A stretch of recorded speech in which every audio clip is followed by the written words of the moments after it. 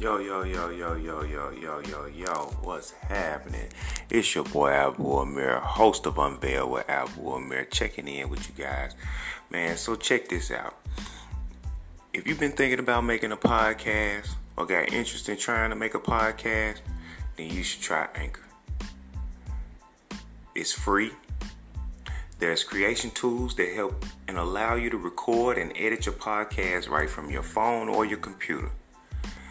Also, Anchor will distribute your podcast for you so you can be heard on big music platforms such as Spotify and Apple Podcasts, many more.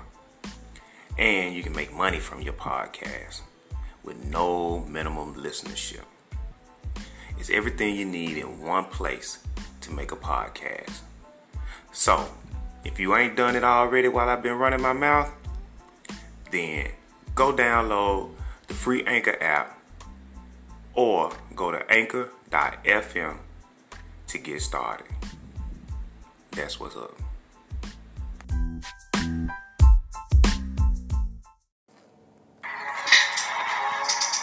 the motherfucking sun come up sometime. Y'all don't know what I'm talking about. Some of y'all do, but all y'all don't know what I'm talking about. Some of y'all sleep right now. Dreaming about shit you'll never have. Dreaming about shit you can never achieve. Cause you sleep.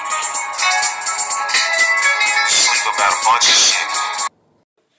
I'm just saying though. Say what you just said again. I said that men don't know how to accept love when it's given to them or even receive it or give it back to the person. Men, I say this. You got a point.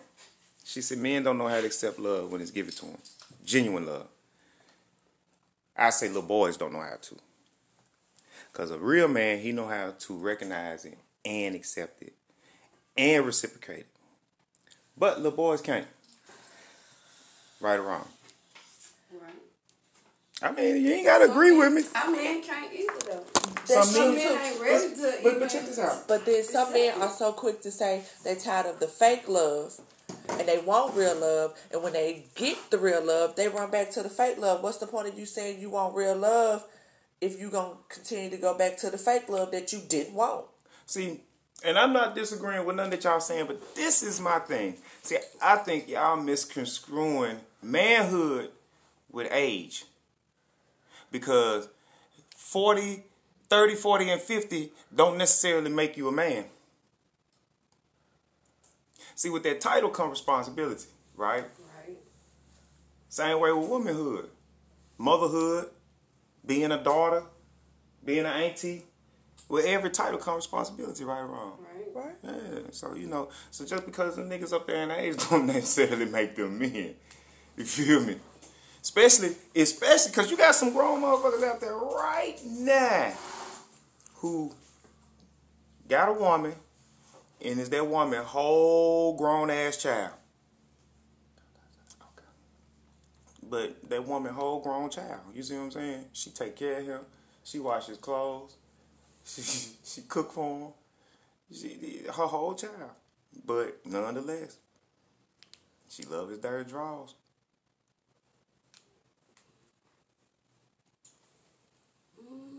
What you think? Can be you. Nah. I won't. If I give it, I want it back. My point exactly. If I show you something different, you show me something different. Yep. If I put in the footwork, why you can't put in the footwork if you really want it? Yep. That's the question. Do they really want it? That's what I just came to realize. I think they get satisfied and complacent when they got a woman and mama wrapped in one. You see, a lot of times y'all sisters don't be looking at the fact that it's a reason why mama put that nigga out and he can't come back. The flags be there already. But, our heartstrings make us blind sometimes, though. And when we desire something, we go out there with blinders on, too. Headlong. Especially if we got a strong desire for it. And damn near nothing gonna deter us from it. You see what I'm saying? If we only applied those things to the goals that we want to achieve in life, though. We'll be back. All us will be some billionaires around this piece. I'm rich in spirit. You rich in spirit? Yeah. Ooh, wait, give me some of that spirit. If I continue spirit. to be rich in spirit, it's going to manifest to reality. For sure.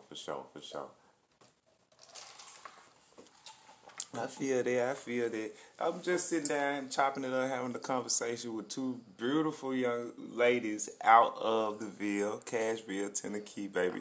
Well, not everybody represents Nashville, but this is where we at. This is the location. So, hey, y'all live here, so I'm saying represent. And if don't nobody like y'all represent, they should have stepped the hell up and been on the podcast instead of y'all. But nonetheless, I'm sitting here with two gorgeous women, and we just chopping it up, talking about the differences between how men and women think, you know what I'm saying, responsibilities and everything. Behind people, we ain't gonna say no names unless somebody want to give themselves a shout out their social media tags, all that, run your followers up, you know what I'm saying. Who knows, might get you a media deal out of the whole situation. Don't get it twisted. We can make something happen for you. Let me see. Real talk. But what you over there mumbling about? Working? If you want to follow me, you can find me on Instagram as Lady Red or Nicole Hicks. You heard? That's my little sister too, just in case y'all didn't know. All right.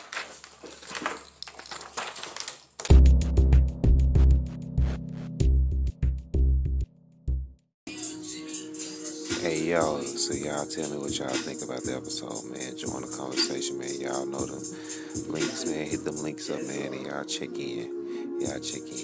Or drop me a motherfucking message in the IG, in the DMs, or message on Facebook, either or hit that email, unveil_Abelmir@gmail.com.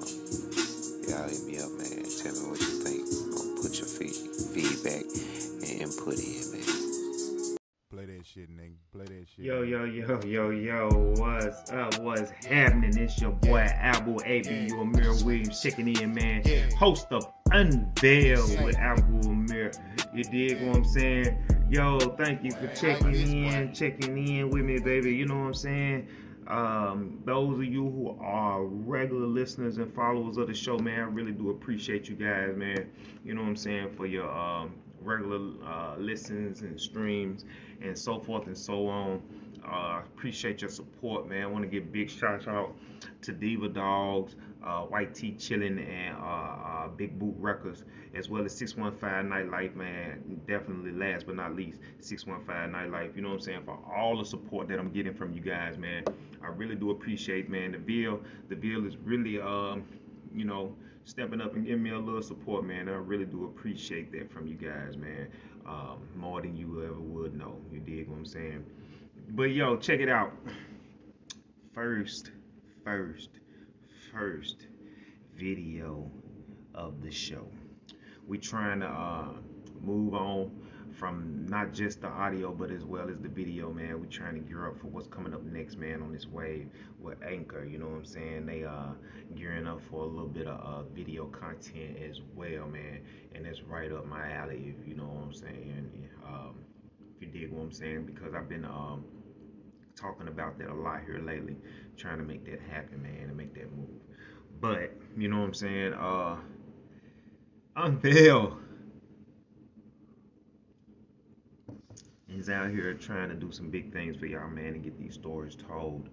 You dig what I'm saying, and lift the veil off the falsehood, man, that hinders and have become crutches in our lives, as well as tell black stories and uplift black voices, man. This is straight talk, raw, uncut, unedited. You dig what I'm saying? Straight to the point, man. We ain't gonna play with it, and we ain't gonna play with no feelings, man. You know what I'm saying? Shit, if your feelings get hurt, man, you need to get some tough skin, man, or maybe take a deeper look inside. You dig what I'm saying? But yo, check it. So, today, got up this morning, man, was doing a little social media surfing, you know what I'm saying, little promos. Well, was about to gear up for a little promos and kind of got sidetracked, disrupted. My day kind of got a little disrupted. It was a question in the group, you know what I'm saying, about some uh, the last rap album that you listened to with no skips. And so, you know, me being a music lover and not only just loving the music but or the individuals but loving the craft and the artistry behind it, you know what I'm saying, I chimed in and I gave the last three that I listened to without skipping, which was, whether you like it or not, Certified Lover Boy. All of these were recent. um, Gangsta's Pain Reloaded, and Meek Mill's Expensive Pain. You know what I'm saying? And I checked them all out because I wanted to see what the brothers were talking about. I wanted to hear the messages that they were dropping. And if you know me, I really wasn't exactly what you would call the biggest Drake fan, but listening to the album this time and not allowing my mind to be clouded by my opinion, I listened to the work, and I'm highly impressed. You know what I'm saying? I was highly impressed by the work. You dig what I'm saying? Not just the features, not just the hot tracks or anything of that nature, but I was impressed by the work that the brother put in because I listened to the music and I listened to the artistry. You dig what I'm saying?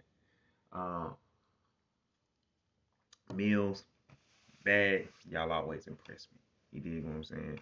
I'm big fans, you know, and I have been fans. Shit, Bag, I've been a fan since ELO. You dig what I'm saying? When it was raw, real raw. You dig what I'm saying? And I knew back then, that you was up next. They played with you and slept on you, but I knew what was up. But anyhow, let me get back to the point because I'm kind of get myself time, man. I'm gonna drop this thing for 5 minutes, man. It's a little bit of family conversation for y'all. You dig what I'm saying?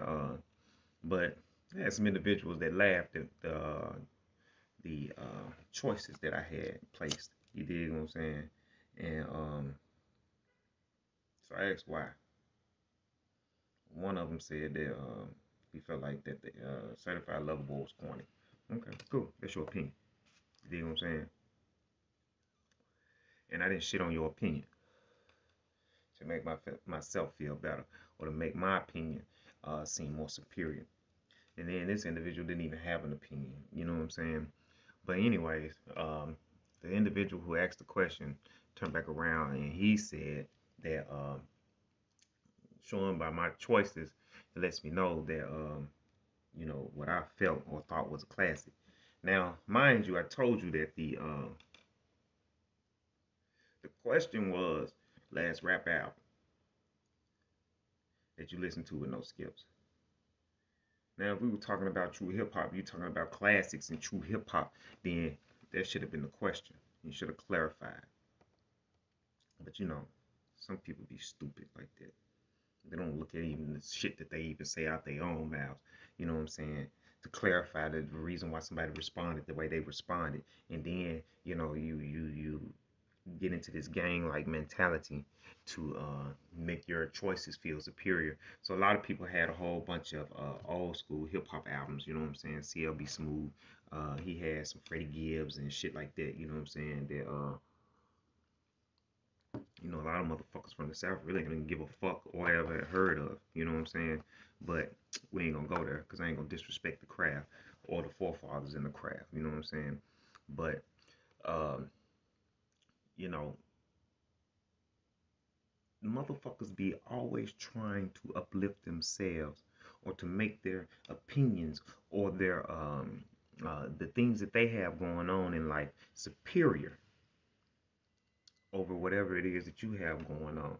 And they'll do such by trying to demean or diminish or to belittle.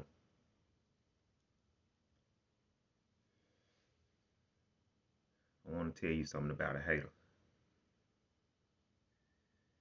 Because an individual who does that can't be nothing but a hater. I don't give a fuck what their position is in life, where they may be in life. It could be a fucking CEO of a Fortune 500 company.